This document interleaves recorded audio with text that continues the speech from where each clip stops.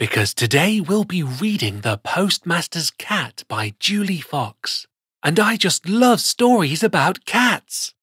This one is about a cat named Matt, who is a tad on the fat side and serves as a helper to the postmaster at the post office. And without further ado, sit back and relax. Rest your head, your nose and your toes. Open your eyes and open your ears. Put on a smile and enjoy the show.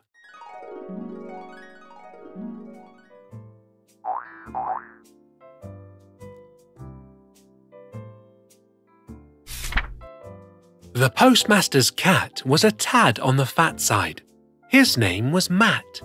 He sat there with a bright red collar that said, "The Post Office, Official Helper Cat."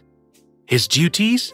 Warning the local brood of mice and rats to leave parcels of cheese and bread alone by putting on them the stickers, "Do not eat" and "For human consumption only." One day, Mrs. Pat, the elderly lady from the flat above the shop, came in to post a parcel for Ted, her cheese-loving brother.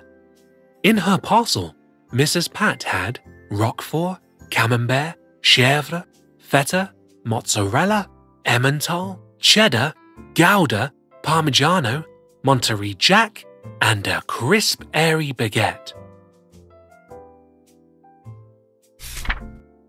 Mrs. Pat was wearing a straw hat, flowery dress, and rose-pink flats. Mrs. Pat's handbag had pink cats stitched on it.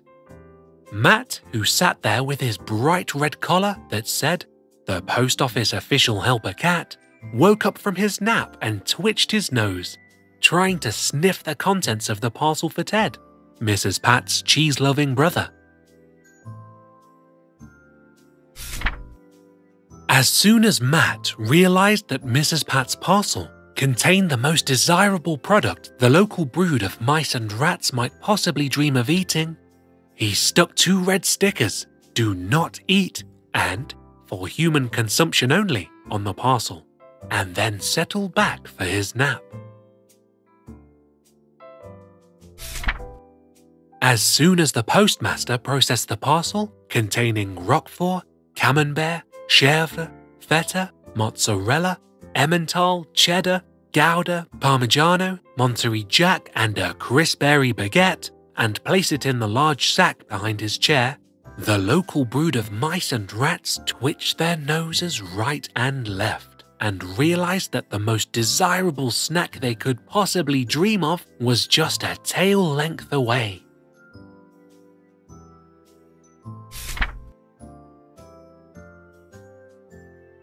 Roquefort, Camembert, Chèvre, Feta, Mozzarella, Emmental, Cheddar, Gouda, Parmigiano, Monterey Jack, and a crisp airy baguette smelled so good that it was just too much for the poor rodents to bear.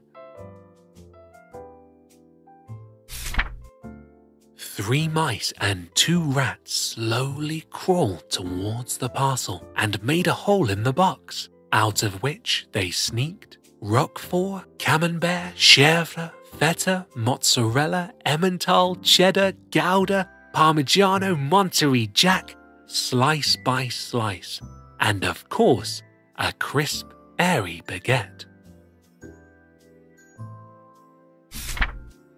Oh no! How did Matt, the Post Office Official Helper Cat, miss such a terribly wicked theft, which happened right under his nose? Or rather behind his back? Well, you see, our dear Matt was a tad on the fat side, and as he sat on the postal counter, and most days he did just that, he took up all the space there was, so he could hardly move his head, or tail, or paws for that matter, to see what the local brood of mice and rats was up to. So, 2 days later, Mrs. Pat's cheese-loving brother Ted received a parcel that had 2 stickers, "Do not eat" and "For human consumption only," and inside had only colourful wrappings, the dried-out crumbs of a stolen baguette, and a card that said,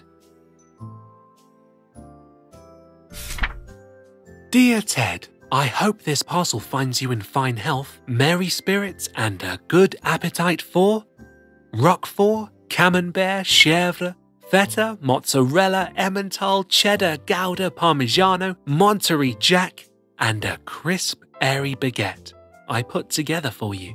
Your loving sister, Pat. Ted was, of course, very disappointed. He wrote a very angry note to the post office, which in turn told off the postmaster, who in turn told off Matt, the post office official helper cat, who in turn told off the brood of mice and rats, who twitched their whiskers, licked their paws, and smiled happily, remembering the divine taste of Roquefort, Camembert, Chèvre, Feta, Mozzarella, Emmental, Cheddar, Gouda, Parmigiano, Monterey Jack, and of course a crisp, airy baguette.